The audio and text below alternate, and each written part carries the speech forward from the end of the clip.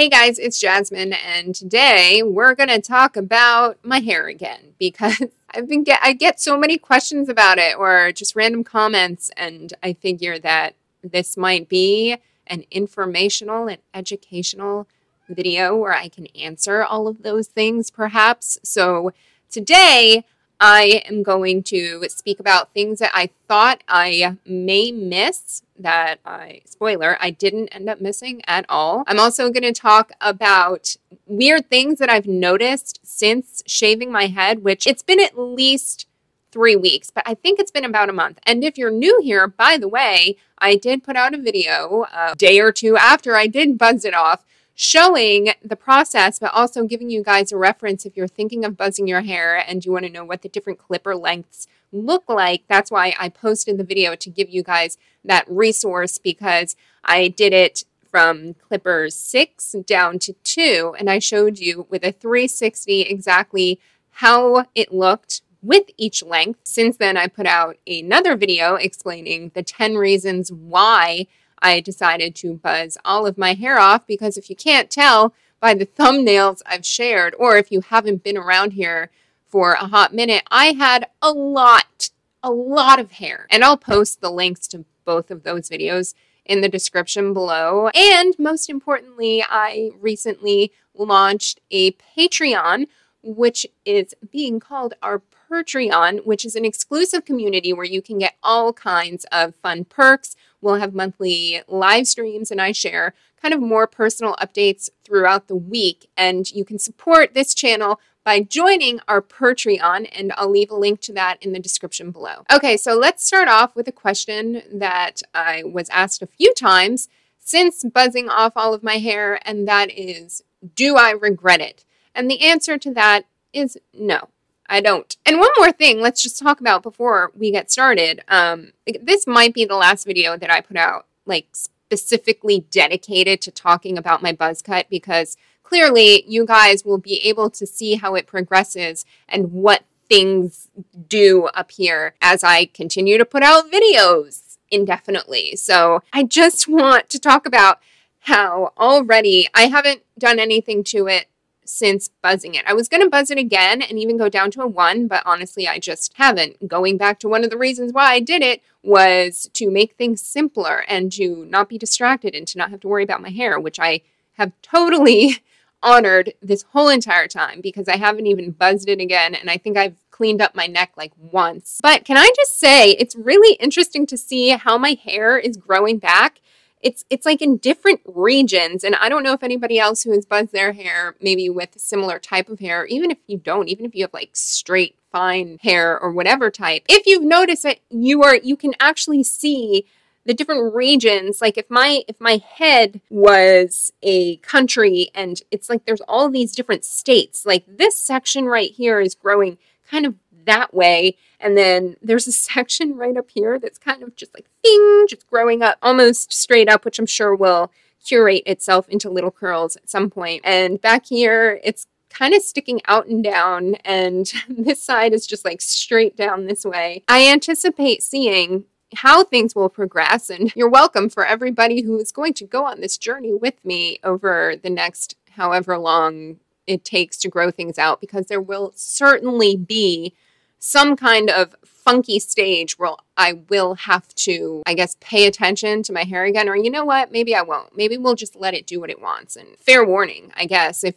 you know, for the future of whatever happens on top of my head. But that's definitely something I have found interesting, especially considering it's still so short. But on to the things that I thought I might miss. One thing was just the familiarity of having hair, what I would do with it, how I would play with it, especially these little curlies I had right here. Now I don't. I mean, if anything, I just like to do this sometimes, but that's the extent of it. And adding on to that, another thing I thought I might miss is simply having the accessory factor. So being able to style it certain ways, or do one of my favorite, the French pigtail braids, or you know, maybe do something different with it depending on my mood. Just the accessory factor I thought is something that I might miss. And not only when it comes to style, but also when it comes to movement. I thought I would really miss how it felt blowing all crazy in the wind when I was driving with the windows down, or having that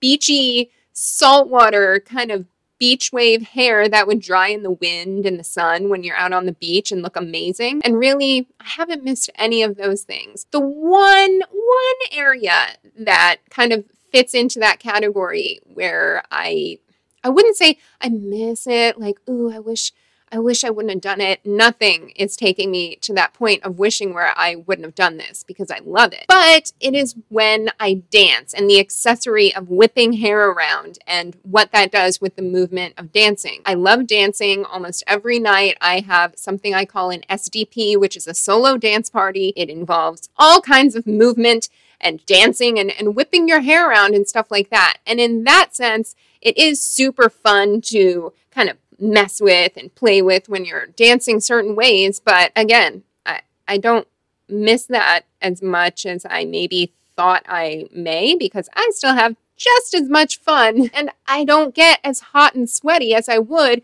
with that giant curly insulation on top of my head. The next thing I considered that I might miss is that boost from having a good hair day. I don't miss that at all because now it's funny. I feel like I have more consistent, basically every day is a good hair day. It's the same every day now, and it's good every day now, and I know what to expect, and I don't even have to spend any time on it. So that's wonderful. Another thing that I put on this list, because I did take notes, so I am reading from a list, is I thought maybe I would miss the compliments that I received pretty often on my hair, because like I mentioned before, or like you've seen, it's naturally, I mean, this is my natural hair color. It was big and curly and black and thick and long. So I'd receive compliments on my hair and how much people loved my hair. And I always was very gracious about it, and I thought that was wonderful and so kind of people to say. I guess I never depended on my hair as some kind of security factor or identifying factor with myself to where that really makes a big difference. And I truly believe that it also has a lot to do with how you carry yourself. And I don't know if it's just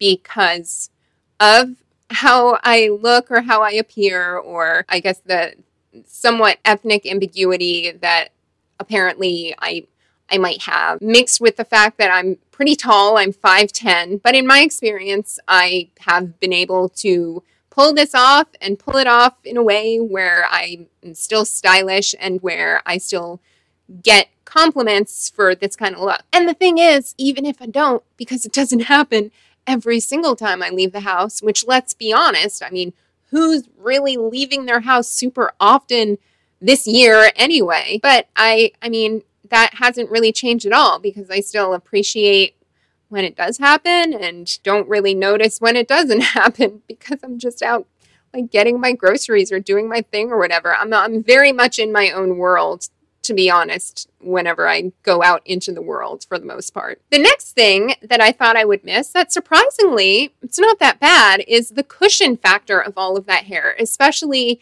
if I'm doing an exercise that involves laying on the ground, or if I'm training a client and showing them an exercise that involves laying on the ground, typically involving your hip flexors or pelvic floor work or ab work or anything like that.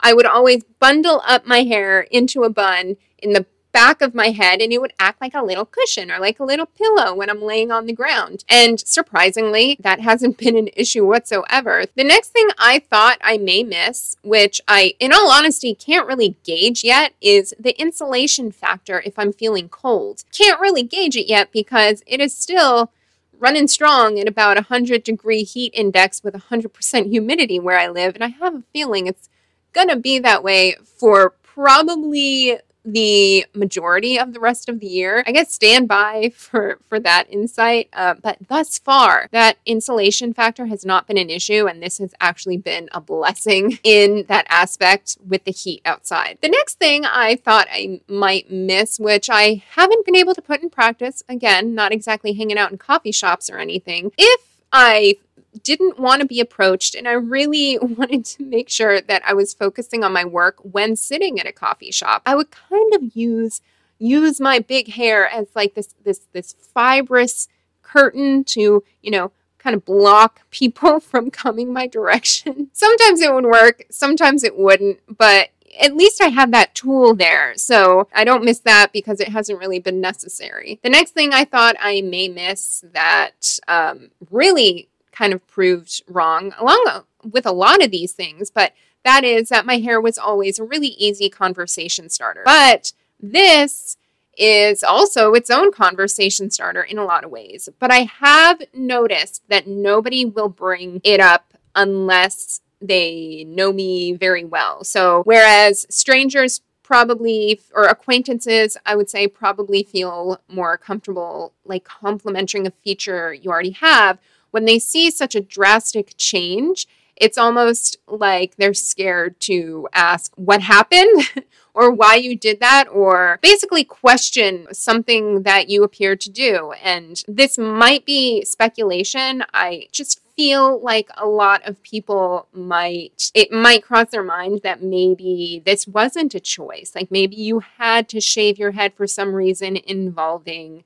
an illness or something like that. And that's why they're uncomfortable asking, because apparently a lot of people don't really understand why someone would simply, or a woman, especially with such big curly hair that I loved my hair, but I can see how for some it might be hard to understand why someone would simply just want to buzz it off. So in that sense, I've found it interesting how I can kind of sense the hesitation to talk about it. So I usually bring it up with an acquaintance or, you know, people who, let's say, regularly help me at my supermarket with certain things. I was the first person to say like, hey, so I shaved my head, and they're like, oh yeah, I noticed. And then all of a sudden they want to talk about it. And I basically give the spiel that, yeah, I just wanted to. And they're like, oh no, it looks great. But yeah, I feel like that is a common thing that maybe a lot of girls or women who've buzzed their head, that's a common kind of sense you may get from others when it comes to being curious about what happened up there, but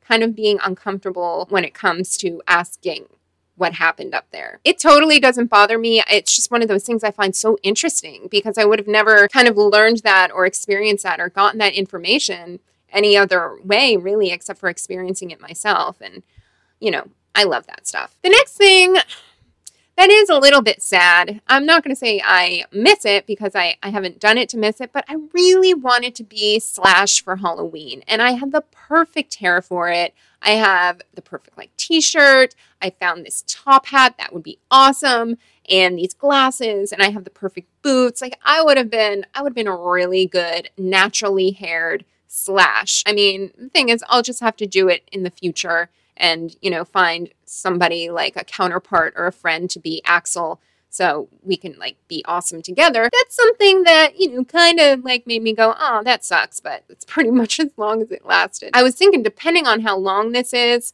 around Halloween time, I could be like Furiosa from Mad Max Fury Road or someone really awesome like that. Speaking of, I am kind of open to your guys' opinion on something I was thinking of doing.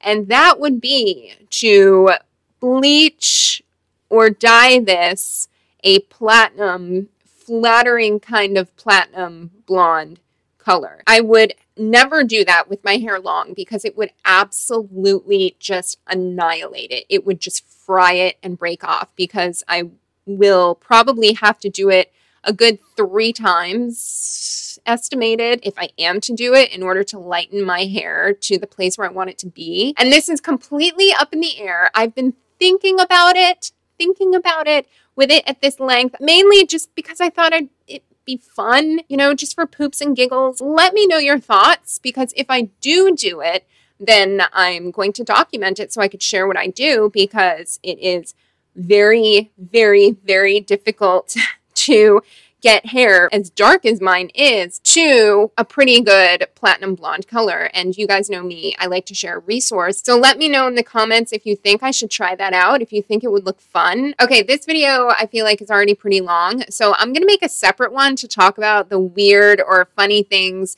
that I've noticed or that I do since buzzing off my hair. So I will end this video here. I hope you guys found everything I spoke about interesting. Or perhaps it is going to help you make the decision to buzz off your hair if you've been thinking about it, if you want to. Remember to subscribe and click that little bell icon if you want to make sure you get notified when new videos come up, including the one I will probably just record after I'm done with this one to tell you guys all of those pros and funny, weird things that I've noticed. All that said, to those of you who are still sticking around, thank you so much for watching and for being here. And I look forward to what you have to say in the comments about if you think I should do like some fun random platinum thing. All that said, I will see you guys in the next video. Bye.